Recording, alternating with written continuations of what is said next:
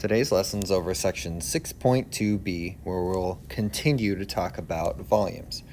So here we have a warm-up problem that we kind of discussed in 6.2a. Here I'm asking to have you find the volume of solid generated by the revolving around the y-axis, which is bounded by y equals x squared, y equals 0, and x equals 2. And so you have the two different methods. You have washer/disk method, where we could solve for x because we're rotating around the y here, which puts it in terms of y, or we can use shells to keep it in terms of x. For this problem, it would probably be easier to keep it as x squared, so I'm going to use shells. So that means I'm going to be using circumference to help me find this area. So we'll go from 0 to 2 for our interval, and so 2 pi times our radius, which is x, and then multiplied by our height, which is x squared minus 0. So in this case, it's just x squared. And so then I'll move the 2 pi out, and then I'll take the antiderivative of x cubed, which gives me x to the 4th divided by 4. And then I'll plug in 2 and 0. Remember, plugging in 0 gets me nothing, so I'll just have 2 pi times 4, which is 8 pi for our volume. Okay, example 5 and 6 is going to be talking about volumes of solids with known cross-sections. So here they're going to tell you that the cross-sections are a particular shape. So like this one is saying that they are equilateral triangles. And they want us to find the volume of the shape even though it has a circular base of radius 1. And so when they're saying that the cross-sections are parallel, that means that they are like the same for all the way across from end to end of the circle in one direction. So they don't change halfway through. And so first I need to kind of figure out what my radius is. Since it's a circle base and a radius of 1, I know that the equation is x squared plus y squared equals 1. So I'm going to solve for y. And so that kind of actually gives me part of my triangle as well, because the base of the equilateral triangles, half of it has got to be the radius of the entire circle at any given moment. And so the side of our triangle, or all the sides, since it's equilateral, will be 2 times square root of 1 minus x squared. Now, one of the formulas that we know of for equilateral triangles is the side squared times square root of 3, all divided by 4. And so here you're going from -1 to 1 and finding the taking the area of x dx to help us find the volume. So I plug in my formula, and then I'll insert in what a side is into that formula so that I can have everything in terms of x. And here I'm able to take out a square root of 3 over 4 and put that out front. And then I'll square that inside part, which also allows me to have a 4 there times that 1 minus x squared, which I'll move out front. So then I'm reducing that radical down to just square root of 3. And then I can take the antiderivative of that and plug in my stuff.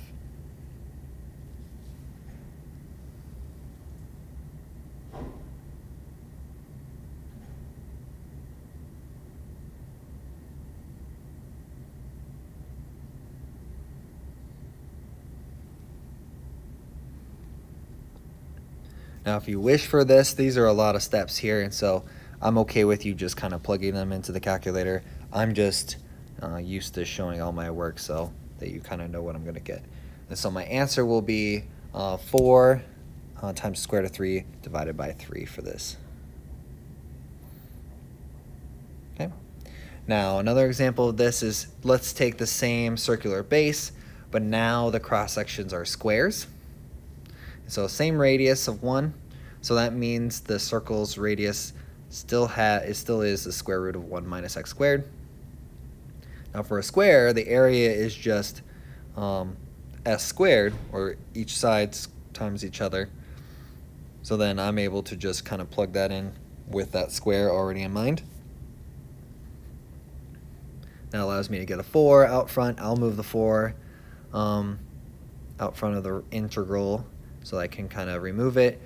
Now notice also that our antiderivative is still going to be x minus x cubed divided by 3 from -1 to 1. So I'll have a similar value towards the end here.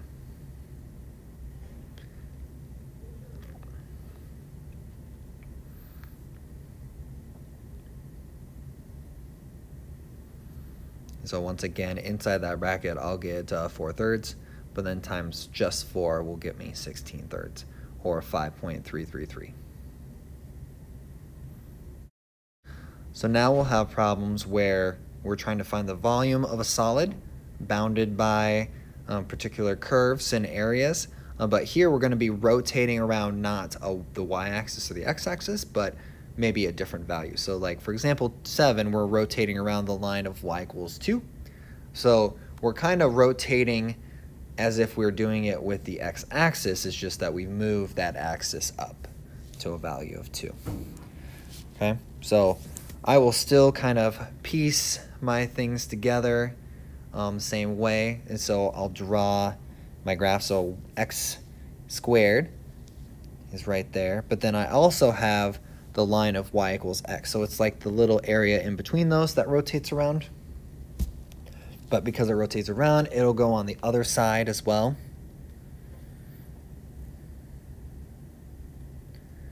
So kind of like the reflection over that line, essentially.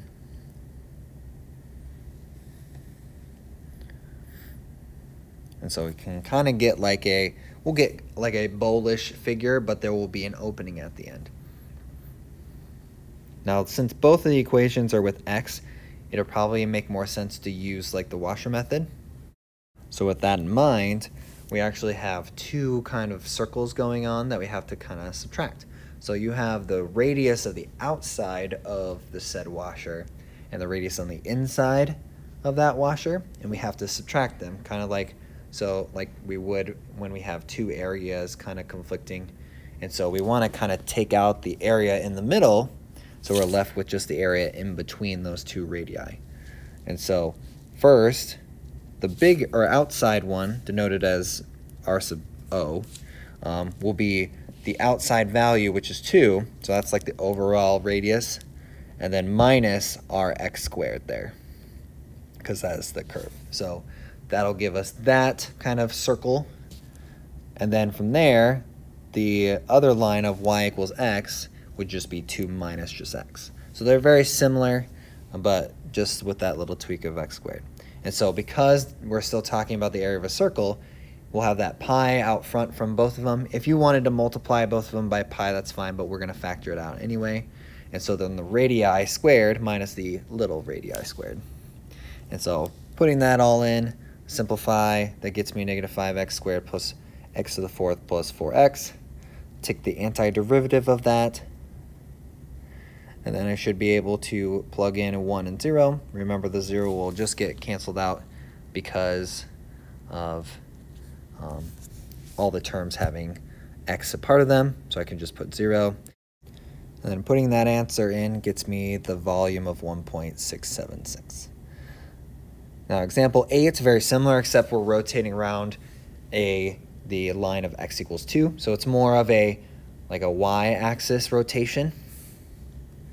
And so here, for this one, it would make more sense to change our stuff. I could do shell method if I wanted to, but here I chose to use the disk method to kind of find my radii, just like I did the last one.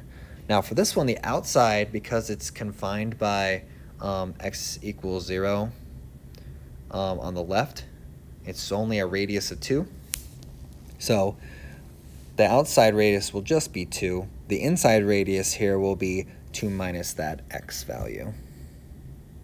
Now our x value in this case is dependent on what it is for the equation there.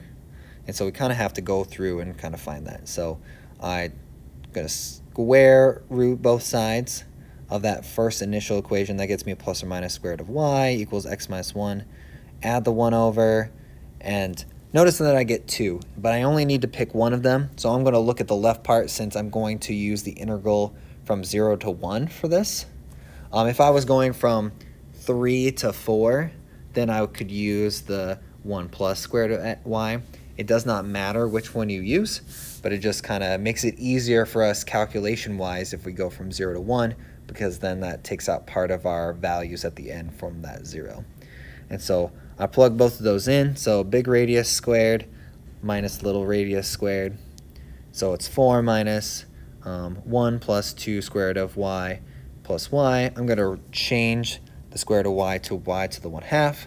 I can move the pi out front, just like always, and then I'll be able to take the antiderivative of that function. Now notice that I get a fraction over a fraction for that middle term, so I'm going to flip it up, which makes it 4y to the 3/2 power divided by 3.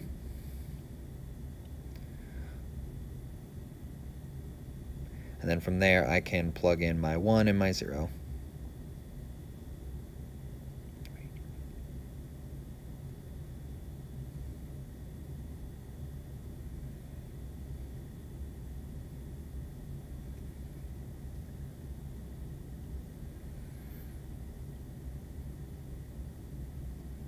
And then my final answer for my volume should be 3.665. Okay, have fun.